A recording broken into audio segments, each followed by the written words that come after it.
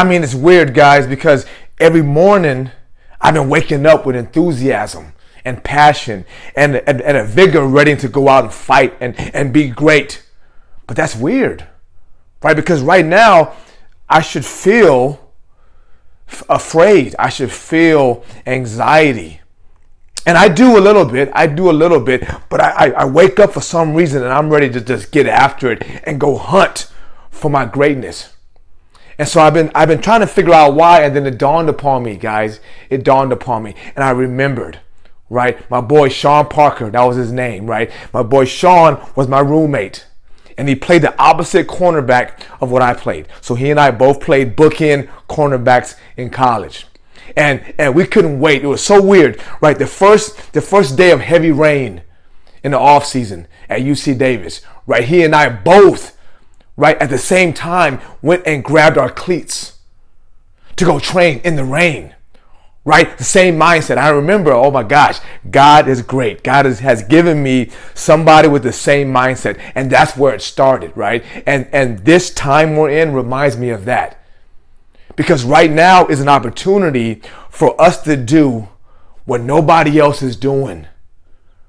Right? You see, most of the world, most of the country, most of the world is afraid and anxious, and they're overwhelmed, and they're in a corner, and they're afraid, and they're paralyzed and can't do anything.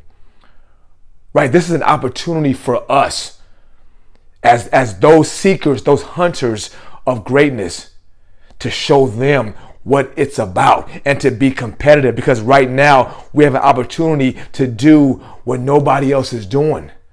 So whatever field you're in, guys, right, there's two things that we must do. There's two reasons I feel good about where I'm at. Am I scared? Yes. Am I anxious? Yes. But I feel good because, number one, I'm doing what I can do about this thing going on. I'm doing what I can do. I'm staying home. I'm staying careful. I'm getting my rest. I'm taking my vitamins. I'm working out, keeping my immune system strong. I'm doing what I can do. And what I can do is all I can do. Right? But number two, I recognize that I have a chance right now to do things I couldn't do a month ago, to do things I couldn't do last year. Right? So I'm capitalizing on opportunities to get better when I know people who are trying to be what I want to be are not doing it. And so I urge you guys to look at it that way. Do what you can to be safe and be careful. Yes. Right? But once you do that, all you can do is that. Stay home, be careful, be safe, protect you and your loved ones. But beyond that, the other 23 hours of the day, what you can do is get better, because your competition is in the corner and afraid and anxious. And what you can do is get better at your craft now. Right? Do things you couldn't do a month ago.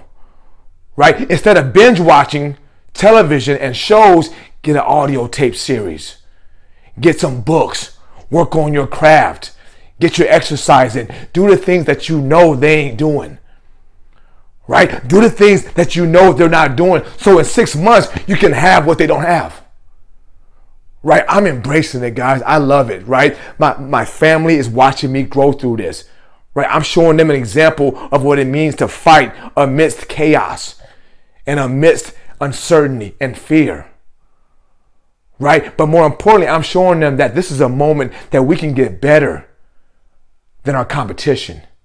That we can do things that we know they're not doing.